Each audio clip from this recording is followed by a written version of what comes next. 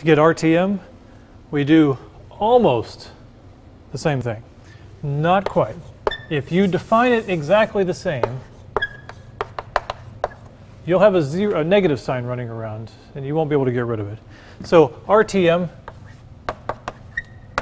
we're going to define almost the same way as e to the minus j alpha minus pi over e to the j alpha. So let's check and make sure that's OK.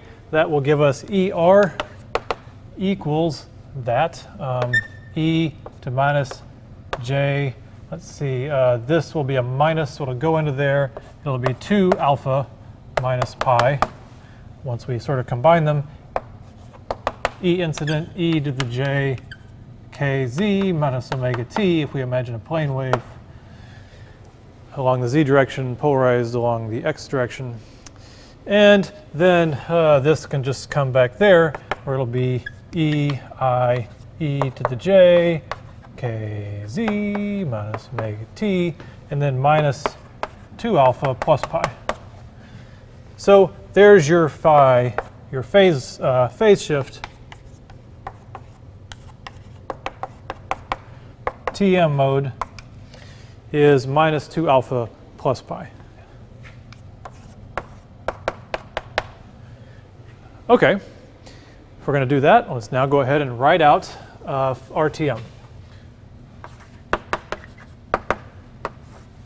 So it's e to the minus j alpha minus pi, which is the same as e to the minus j alpha times e to the pi, because the two minuses make a plus. So let's first write e to the minus j alpha. That's cosine of minus alpha plus j times the sine of minus alpha.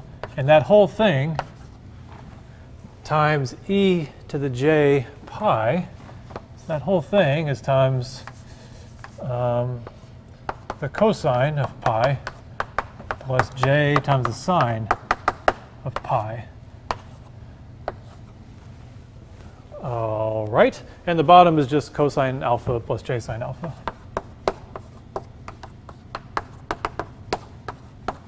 Okay, so I chose minus pi for a very specific reason. All it does is give us a -1. Okay, it's a way to flip the sign over here, because basically cosine of minus alpha is the same as cosine alpha, so that goes away.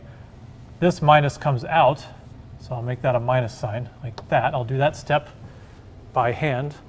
And so now we have cosine alpha minus j sine alpha. This sine of pi is 0. Cosine of pi is -1. This is just -1. So when I added that pi, it really just served to flip this around.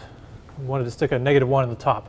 That's going to fix that -1 that runs around if you do it incorrectly. So this is going to be minus cosine alpha plus j sine alpha over cosine alpha plus j sine alpha. That's RTM. And if you think back to your previous definition of RTM, it had what it had on the top. It had n squared cosine squared theta I. And it had a negative here. N squared cosine squared theta I. And then it had the square root of this thing that could go imaginary on us, the square root of n squared minus sine squared theta. We're going to do the same thing. We're going to go ahead and pull out a j and say plus j times the square root, and we're going to turn it around. Sine squared theta I minus n squared.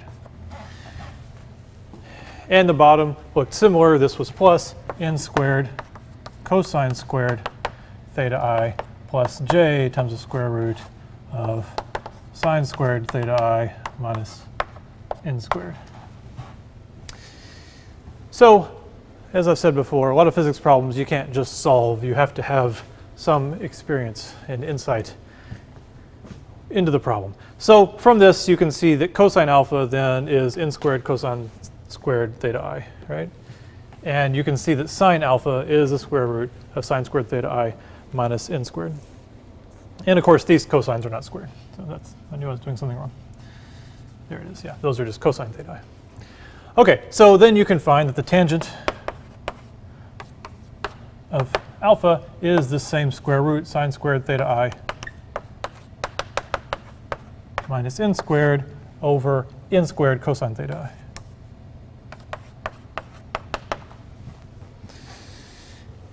And then you can solve for the phase, so the phi Tm. We said before it's minus 2 alpha plus pi.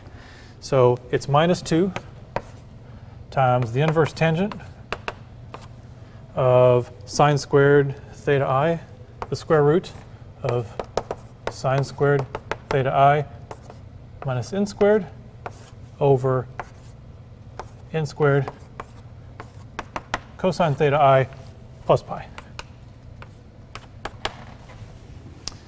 So there is phi Tm. And now we have them both. So now let's see what they look like. So I'm going to plot them for you real quick. Here they are. So here is the phase shift. This is just a direct plot of phi Te and phi Tm. So here's phi Te. It actually comes out negative the way we set things up. And we're only doing the large angles where you have total internal reflection, so from about 40 something on. And phi Tm comes out positive. What you really care about is the difference between phi Te and phi Tm. If you have light internal reflecting and it's got two components, Te and Tm, they're going to have some phase relationship. And this is what's going to happen to their phase. What you really care about is their relative phase relationship. What's the difference in phase? So if they were in phase before they were linear, what's their phase relationship now? So for that, you actually care about phi Te minus phi Tm minus Te, or Te minus Tm, either way. So here's a plot of Tm minus Te. And it goes through a very special point at about 53 degrees. Right there, it goes about there, and that's at about 135. Okay?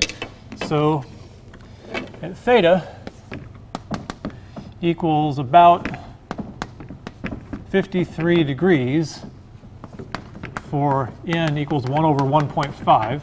Basically at the glass-air interface, phi Tm minus phi Te is about 135 degrees. Well, if you did two of those, you'd be at 270 degrees. You'd be pi over 2 out of phase, just negative. So you can actually make a device out of this thing. You can make something called the Fresnel Rhomb. So this is just a piece of glass. Okay, we're just doing reflections here, so there's no anisotropy, there's no interesting properties.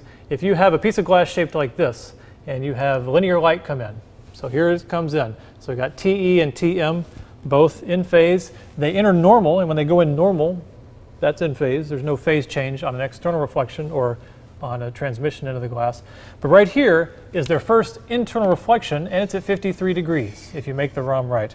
53 degrees, so what that means is you get a shift of 135, right? So they're out of phase by about that much, right? About a half of pi over 2, and then they do another phase shift. And that gives them another 135. They end up out by 270, which is the same as being pi over 2 out of phase. So what comes out is circular. So you can actually manipulate polarization pretty much arbitrarily by making light go through internal reflections. The only disadvantage of these things is that they're big, right? So this is not a little film material that does this inherently through anisotropy. This is a fairly large piece of glass. But it can do it, and not too sensitive to wavelength, really. It really just depends on this number. As this changes with wavelength, the properties will change. But it's one useful way to manipulate polarization.